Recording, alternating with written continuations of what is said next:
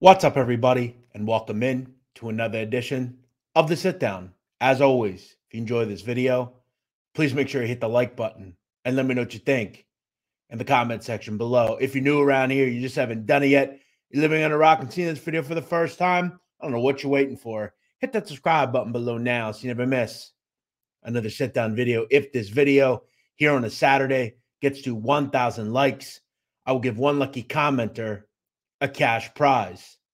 The winner will be announced on a live stream, hopefully next week. In honor of Thanksgiving, let's get back to one of our commenters.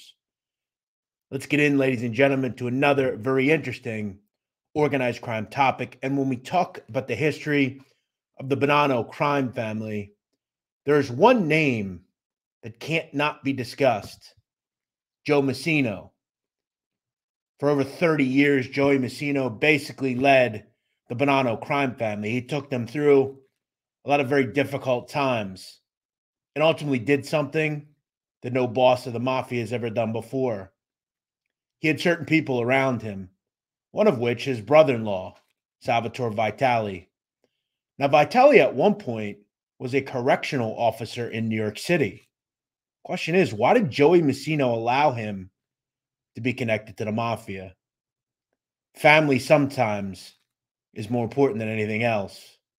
Today, we're going to get into Vitale and more. The story of Salvatore Vitale next on Sit Down Short. Salvatore Vitale was born September 22nd, 1947 in Brooklyn, New York. As a kid, he and his family would move to the Queens enclave of Maspeth. Salvatore Vitale would have three sisters. He was the only boy in the household. Now, his parents were both Sicilian immigrants from the small rural town of San Giuseppe Giotto, just outside and south of the capital of Palermo. Now, for Salvatore Vitale, he, as I said, was the only boy in the household, and he would take quickly to one of his sister's new boyfriends. One of his sisters, Josephine Vitale, would ultimately meet in 1956 an individual called Joey. That would be Joe Massino. Now, Joe Massino was 4 years older than Salvatore Vitale. And Vitale would say at one point that without Joey Massino, he would never have become anywhere near what he had become. Truly, since they were kids, Vitale would credit Massino really from teaching him everything: how to fight, how to swim, how to steal, how to kill. Vitale looked at Massino as the older brother that he never had. And for someone like Joey Massino, who, as we know, had one job he was ever going to do, Vitale really just delayed the inevitable in his life. Now, for Salvatore Vitale, though, he would take a very normal career path, really, as far as normal people. Salvatore Vitale would eventually graduate from Grover Cleveland High School in Ridgewood, Queens. Now, upon his graduation from high school, Vitale would spend a period of time in City College. He then decided to join the military, where he would last several years. He would be discharged, and in the late 60s, return to his area of Maspeth. Now, for Salvatore Vitale, he would take what normally a lot of New Yorkers do: a civil service job. For a period of time, Salvatore Vitale would work in corrections for the city of New York out of a Queens office. Very interesting.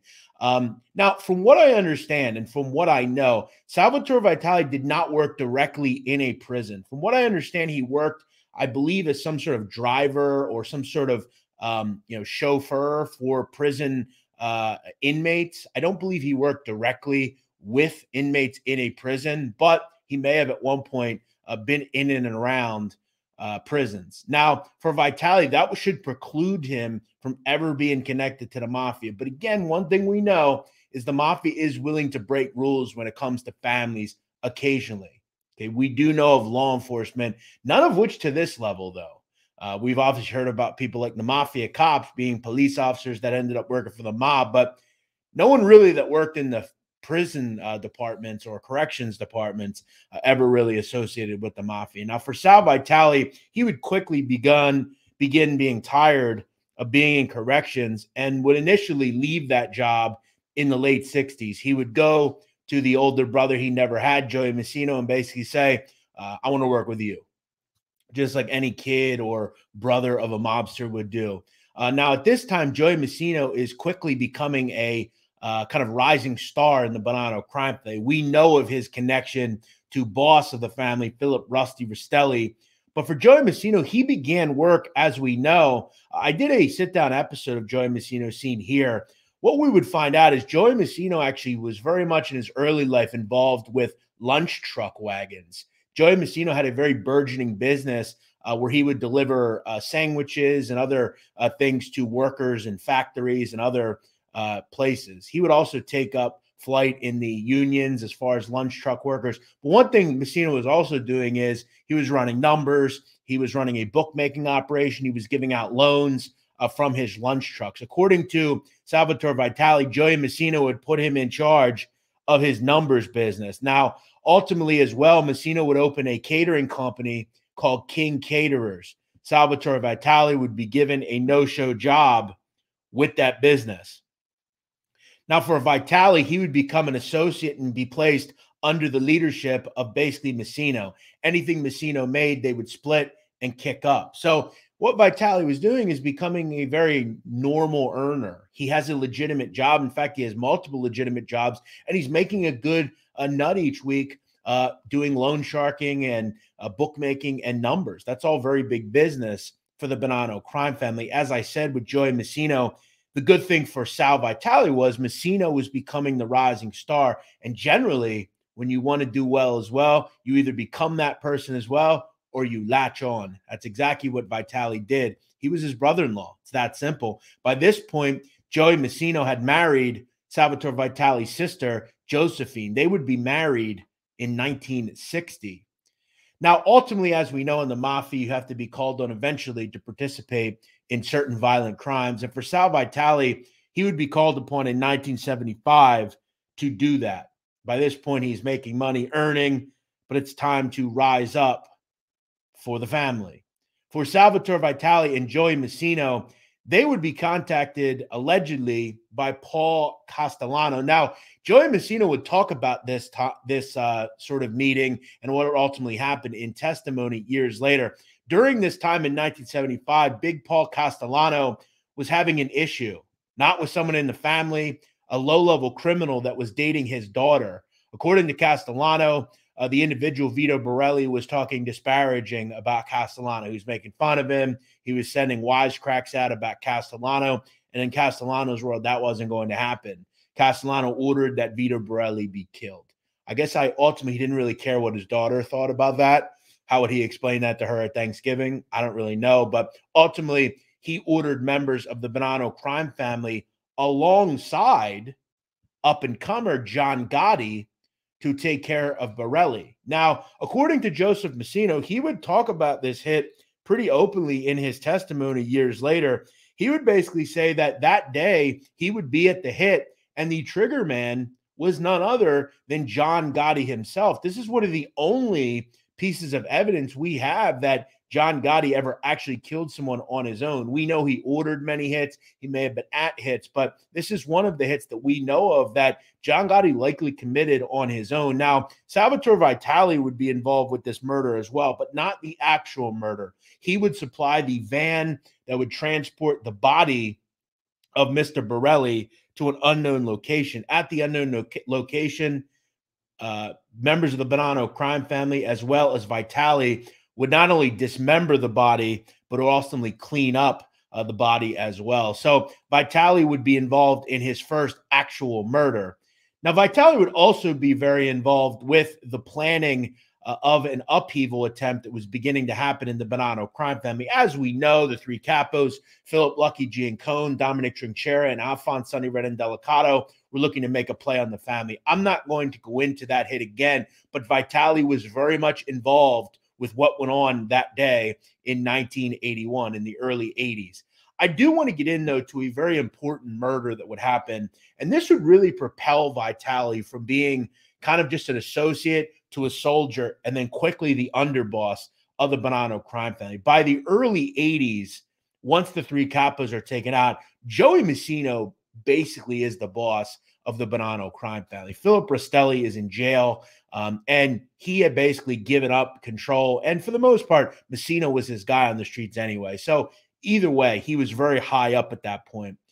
An individual that needed to eventually be taken care of was this individual, Cesar Bonaventure. Now, Bonaventure was what we would call a Sicilian zip, like many in the Bonanno crime family. He was from Castellammare del Golfo, and he, alongside a fellow zip, Baldo Amato. That's not Baldo Amato. That's Baldo Amato. Baldo Amato and Bonaventure were actually tasked as bodyguards initially for Carmine Galanti. And at the hit in 1979, miraculously were able to get away without being shot. We have to believe Bonaventure and Amato were likely in on the hit. By this point, Bonaventure is a captain. And from what I understand, around this time, Rastelli was actually on the street for a very brief period of time. And Bonaventure got involved with something he shouldn't have gotten involved in. I guess he extorted some sort of individual that was kicking up to Rastelli. Rastelli makes a beef about it. And ultimately, it's decided that through Rastelli and Joey Massino that Bonaventure needs to go. I think a lot of people looked at Bonaventure possibly as someone that could rise in the family. He was a captain. People were a little worried. And Joey Massino says, you know what? F it. Let's just cut him off. Let's get rid of him. So Massino decides he's going to give the hit to his brother-in-law, Salvatore Vitale, and Louis Haha Atanasio. Now, Louis Haha is a hitman, and by this point, people believe he can take this guy out. Now, at one point, Vitale would ask Massino about Baldo Amato, and basically, what will we do if, when we try to get Bonaventure, Baldo Amato shows up? They were going to do it through the guise of Bonaventure needed to have a meeting with Rastelli. That'd be the time to kill him. But they were worried that Baldo would show up as well. Massino would respond to Vitale if Baldo shows up, quote, take him out too. Now, Massino would also warn Vitale about the dangers of Bonaventure, quote, he's sharp. You have to be careful. So what they cook up, Atanasio and Vitale, is they'll pick up Mr. Bonaventure on the guise of a meeting with Rastelli. They'll allow him to get in the front seat, passenger side, which is a sign of respect. Louis Haha's in the back. As they're driving, you get close to the garage that they're going to dispose of the body. They pump a couple of bullets into Bonaventure. Now, Louis Haha made a very interesting point. He basically said, it ain't going to take more than one bullet. I'll get rid of him in one shot. They're driving. Atanasio pulls the trigger, but Bonaventure is not killed right away. He tries to wrestle the steering wheel away from Vitale. The car's careening. Eventually, Louis Haha shoots him again. Boom, boom, boom. That's that. Now, Bonaventure would obviously die there and was never seen again. Now, for Louis Haha, he would ultimately face justice for this, and we'll get through to that in just a second. But for this murder, Salvatore Vitale was likely at that point because he becomes a made member of the Bonanno crime family. According to the great and one of the most comprehensive websites in this business, LCM Blogspot, they would say that Salvatore Vitale would be made in early 1984. Vitale, alongside on the left, James Tartaglione, would be involved in a ceremony preceded over by Stevie Beef Canone and Joey Massino. That night, those two individuals would become button men in the Bonanno crime family. They would get their button. Vitale would quickly rise up in the family. The good thing for Sal Vitale is by the mid-'80s, Joey Massino is basically in control. And by 87, he basically takes over the family on the street. Joey Massino would also instruct that at one point, Mr. Vitale needs to take care of an individual called Gabriel Infante. Infante was a member of the Bonanno family in North Jersey at a Bloomfield. He was tasked with getting rid of the Bonaventure body. He doesn't ultimately do that correctly, and then the body is found, which wasn't good. It was dismembered, all sorts of stuff, and Infante is ordered to be killed. Vitale takes care of that as well. And by 87, Hypothetically, not necessarily officially, but the boss of the family in 1987 was Joey Massino. In 1991, that's when Joey Massino is officially made the boss of the Bonanno Crime Family. And guess who he tasks to be his underboss? His brother-in-law, Salvatore Handsome Sal Vitale. Things were good for Vitale. And on the street, he was also starting to do his thing as well. He continued to earn through all the different mob rackets. Joey Massino has catering companies and a social club and a restaurant. Everything's working good, finally, for the Bonanno Crime Family. They had to deal with a lot of bad things. The Donnie Brasco snafu, the upheaval by the three capos. There was a lot of muddy waters Joey Massino took the family through. And this would create a really 10-year big-time period for the Bonanno family, which we'll get into. One of the main people on the street and someone that Mr. Vitale would propose for membership was this individual, Joseph Joey Shakes DeStefano. It was said that he was under Mr. Vitale and was his number two and really handled a lot of important things for handsome Sal Vitale. Again, like I said, Joey Massino really took the family through some crazy times. And once he became boss, this family transformed itself. It became one of the more powerful families in New York. In fact, at one point, a member of the Genovese crime family, Alan Baldy Longo, could be heard on wiretap discussing that the Genovese were the most powerful. The only other crew or group that could rival the Genovese was, quote, Joe's family.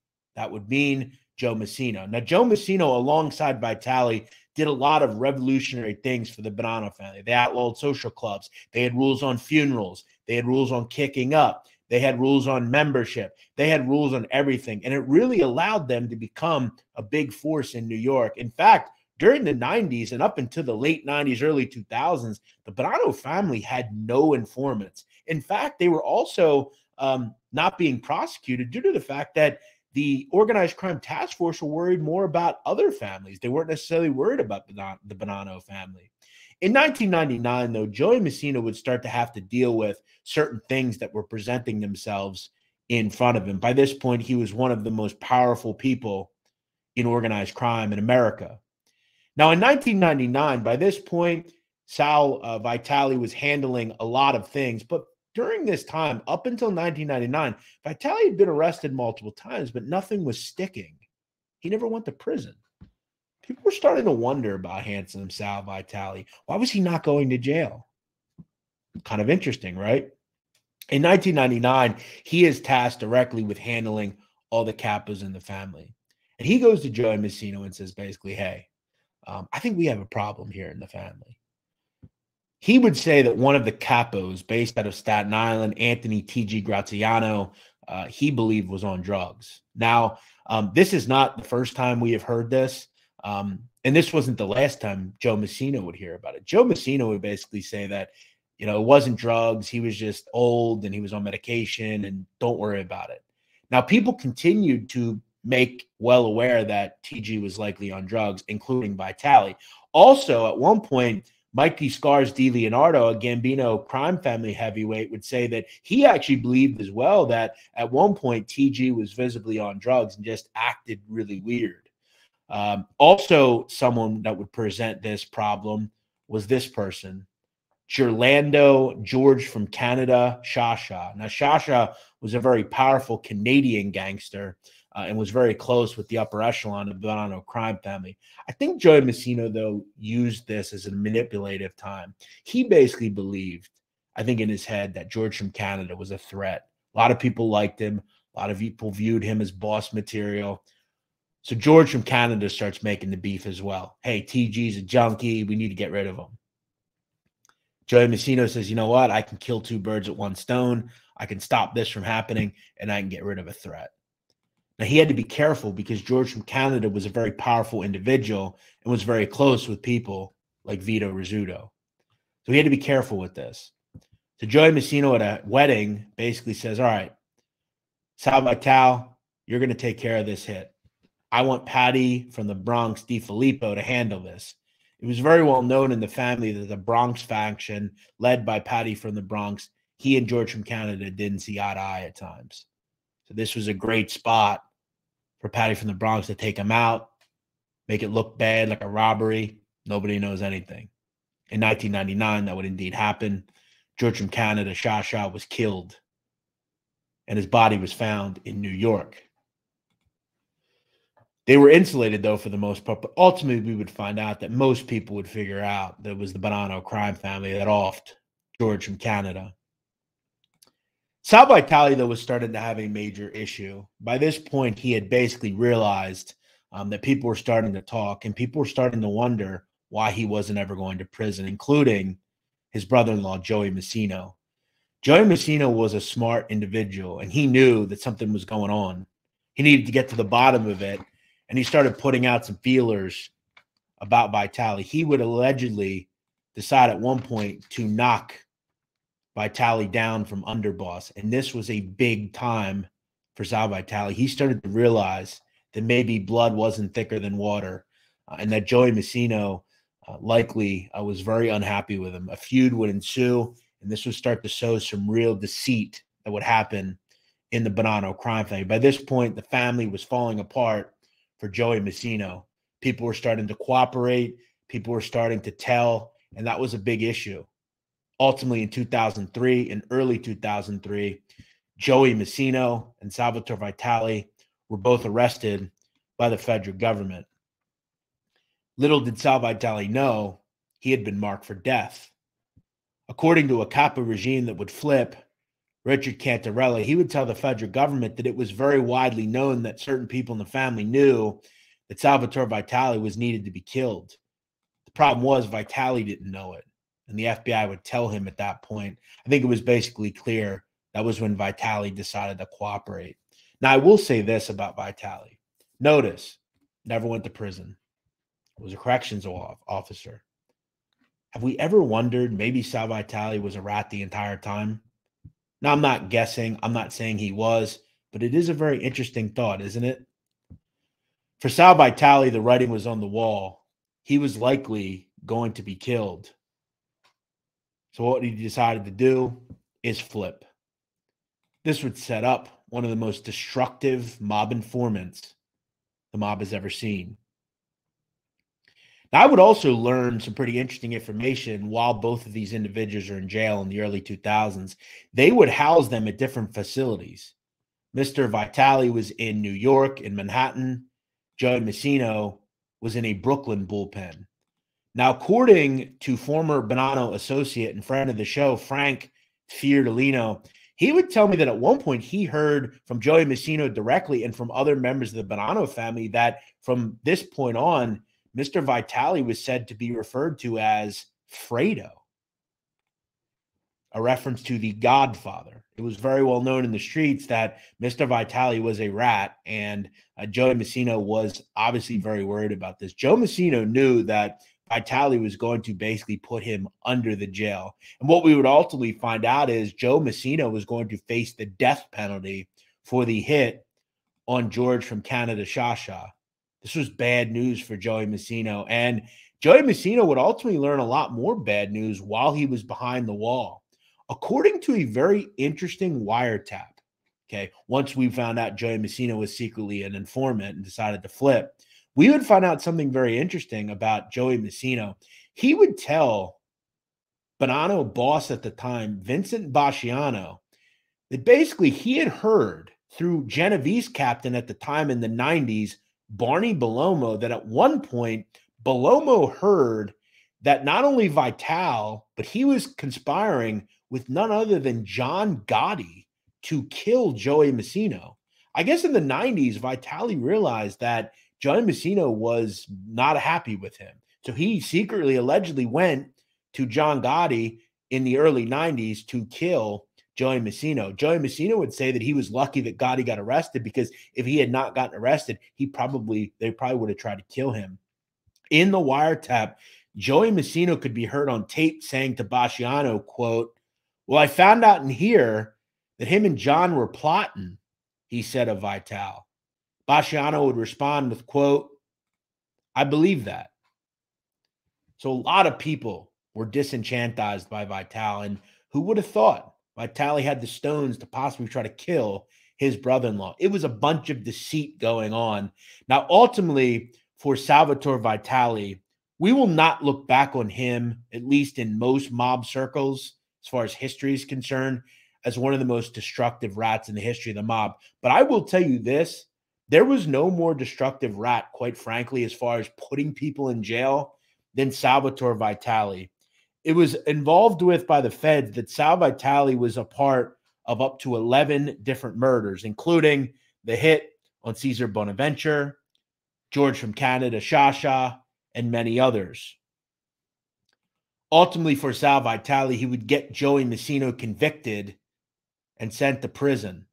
As we know, facing the death penalty, Joey Massino would ultimately, as well, decide to cooperate. But we look at what damage Mr. Vitale actually did, and it is extensive. You look at in the testimony of Vitale, 51 members of the Mafia went to prison. From the Bonanno Crime Family, from the Gambino Crime Family, from the Colombo Crime Family. 51 individuals went to prison. And we break it down more.